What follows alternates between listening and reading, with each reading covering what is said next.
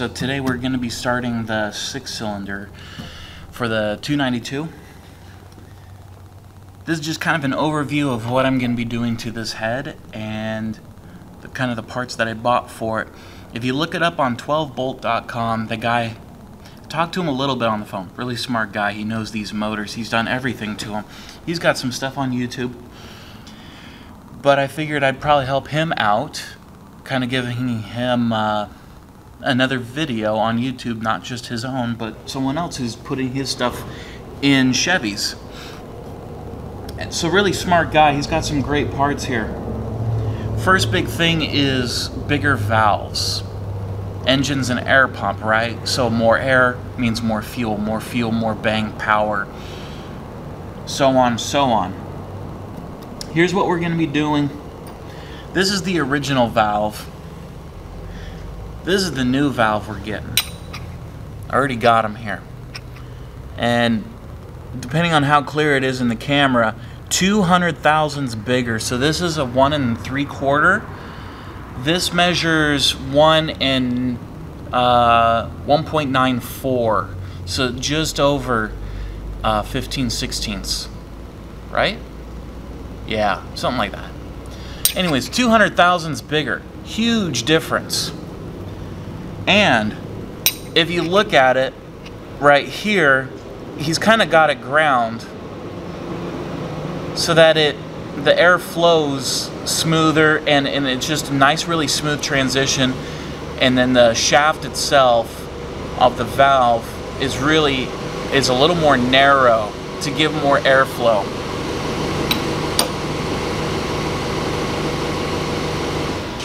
Same on the exhaust valve.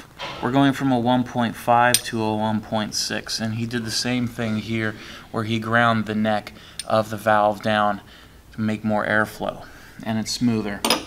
Kit also came with a bunch of valve guides, 12 of those, new valve seals, because these are false guides in the head itself. So putting these in, it's going to change things. So different valve seal to go on there. Came with exhaust seats, so we're going to be changing out those seats, putting in new ones to take up. These seats are old, so they're not hardened to meet with the new fuel requirements that we've had since the 70s. So it's coming with new seats. Also new new valve train stuff. So it's got dual spring, 2-row springs. I don't know what you want to call them. I'm sure there's a fancy name for it, but you got a spring inside a spring. So we got a set of those. $250 for this whole kit. Pretty good. I was thinking about buying it piece by piece and modifying it myself, but for $250 you can't really beat that. And what else did it come with? Yeah, so the exhaust seat. So what he didn't include in the kit, and I bought myself, some new intake seats. I'm not sure why it didn't come with that. But here's the part number. If you end up doing it yourself, you can put this in. SB 2000-1. It's just your normal 2.0055 intake seat. And that's what we got for a valve train. And there's going to be more stuff that's bolted on to it. Once we start assembling the motor, we'll get there eventually. Just going to head modifications. We will be doing some head exhaust and intake porting. We've also got a bolt-in lump kit. It comes with all the stuff, a couple of lumps to put into the intake port. The idea is that we'll be knocking out this where the head bolt goes in through the top of the head into here and putting in this lump. Doing that because in here in the intake it has a really sharp corner. So this in theory creates a nicer flow for the air, less resistance. And then this is a false, well, it blocks a lot of airflow. So everything we're doing is to create more airflow. So that's kind of what we're doing today. Gonna put this in the mill, knock these out today. We'll see how far I get into it. I did the middle one already because I didn't want to practice on what I'm showing you guys because I don't know what I'm doing. So we're gonna do the next one. Some people use a Sawzall, but I'm fortunate enough to have a milling machine, so that makes it real easy to do. So it's just pass after pass. And again, I have a fan running, blowing the dust away, because cast iron just makes you feel sick.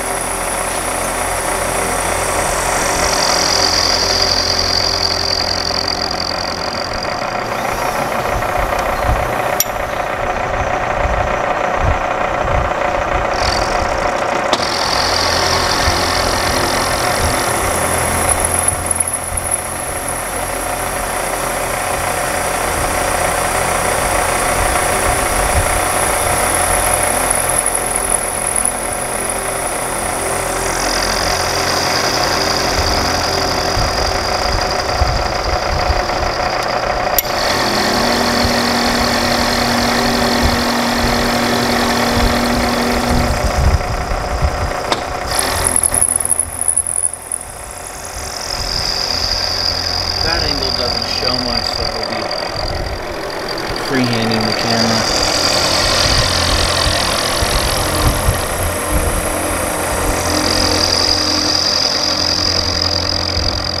So little by little we're chopping away at this. And I'm at a 400 depth. We're gonna go 5. I'm taking 100,000ths passes.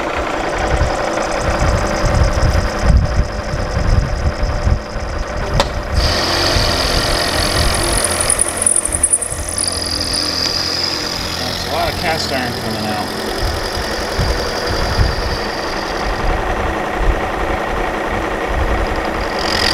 So when it's all done, I've got a piece that looks like that I pull out. So yeah, you can use a Sawzall to do this and then use a die grinder, but I got a milling machine, so that makes it real easy.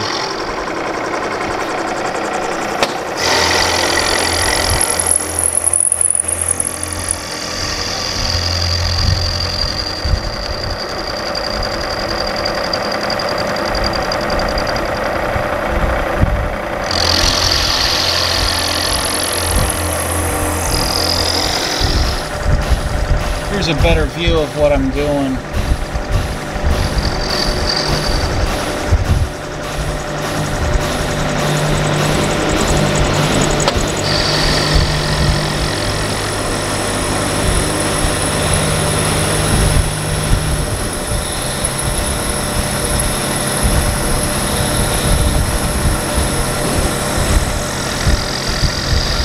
So I'm just using a 3/8 bit, going back and forth, slowly chipping away at the edges.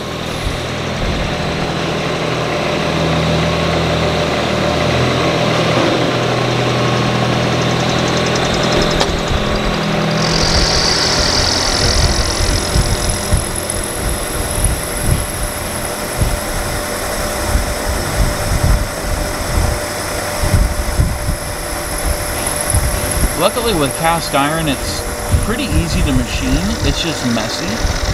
Normally I'll blow my chips away with compressed air, but it's just messy.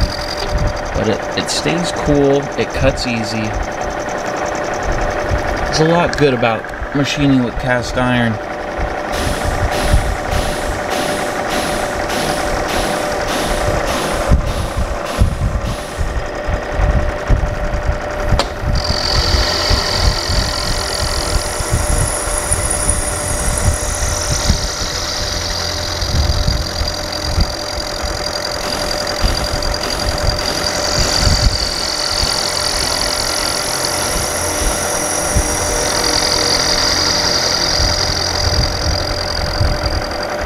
and it's just back and forth until that falls out.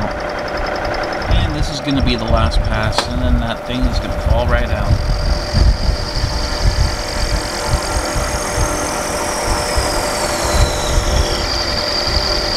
Just like that.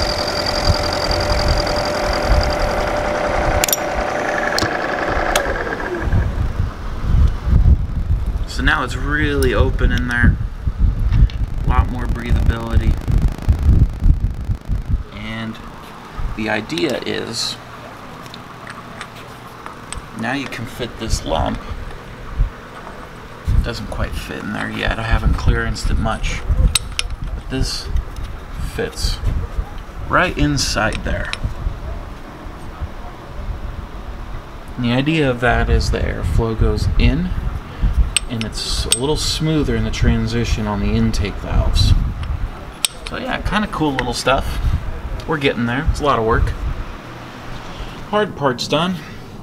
Got that all cut out, so there's no more stick in there. So now this lump, wait, I went backwards.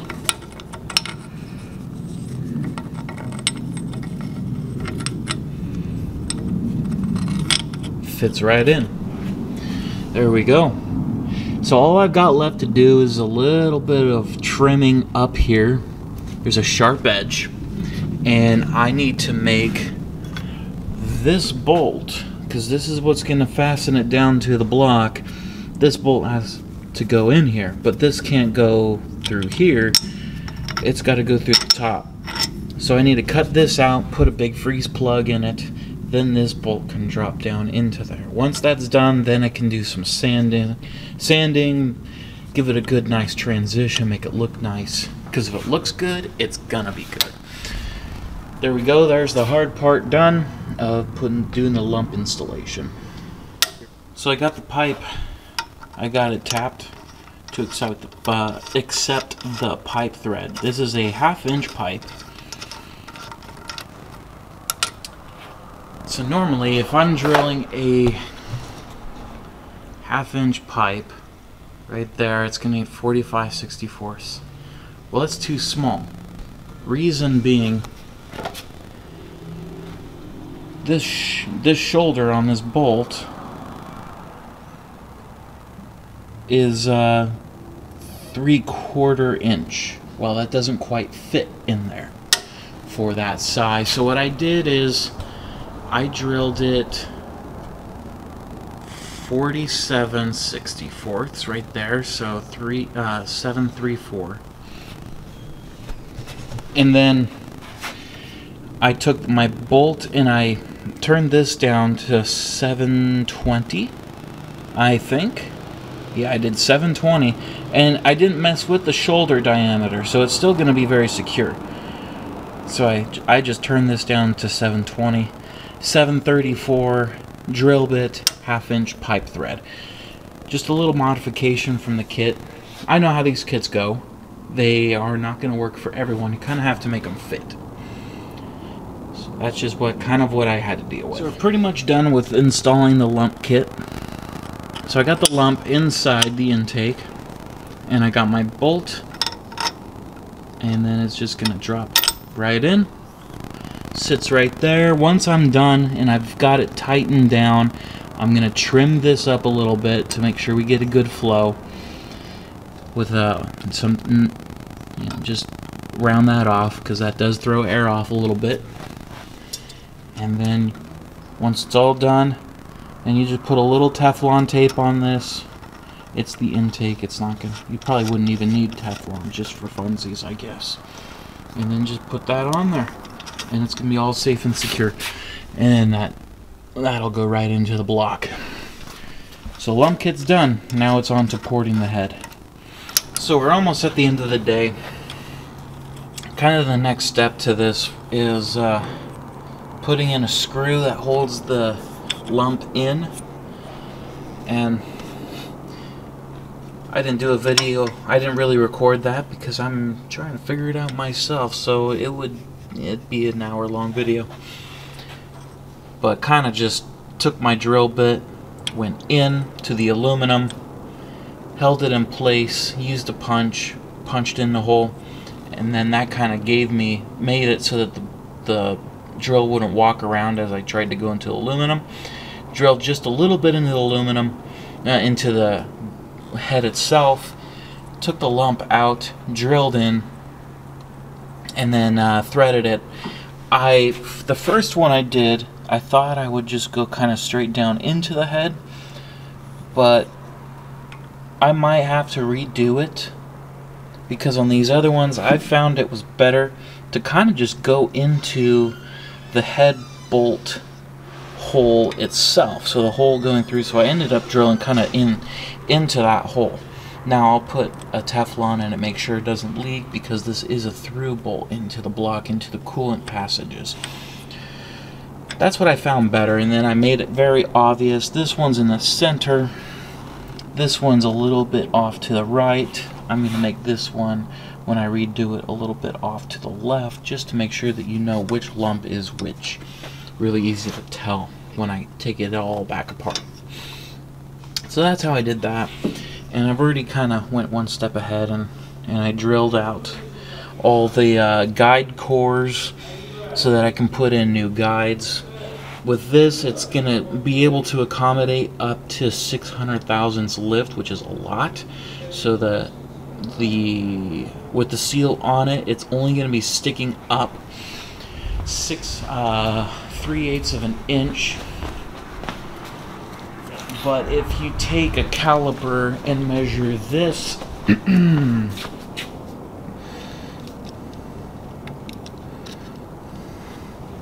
don't want to set up my head again. You know, just roughly, that's 13/16, so 812, and that'll kind of give you an idea of how much shorter it's going to be. So we're going to be going from a 1/2 inch, from 13/16 to a 1/2 inch sticking up out of the head. That allows for a lot more lift, which we will be doing to this engine. We're going to be doing a stage 2 cam. If I remember right, it should be somewhere around 530 lift. So I'll get this all figured out. I've got lots of parts to figure out the distance of how far the guides are going to be sticking out for these seals to sit on there. That way when the seals sit, they sit right there to give the maximum amount of the guide going down into the head to make sure it holds that valve rigid, and then this to give the clearance. That way this doesn't sit, to make sure that this stays on to the valve guide itself. So lots to figure out. That I'm going to be putting in part 2. I'm going to leave the lump as one part, just my journey on getting that done, and then part 2 will be doing the valve train itself. So that'll be up next. Thanks for watching. I'm learning a lot, so don't think I'm a professional. This is my first time doing it, and just kind of giving you my ins and outs of doing it so far. Thanks for watching. I'll see you next time as we do the valve train itself.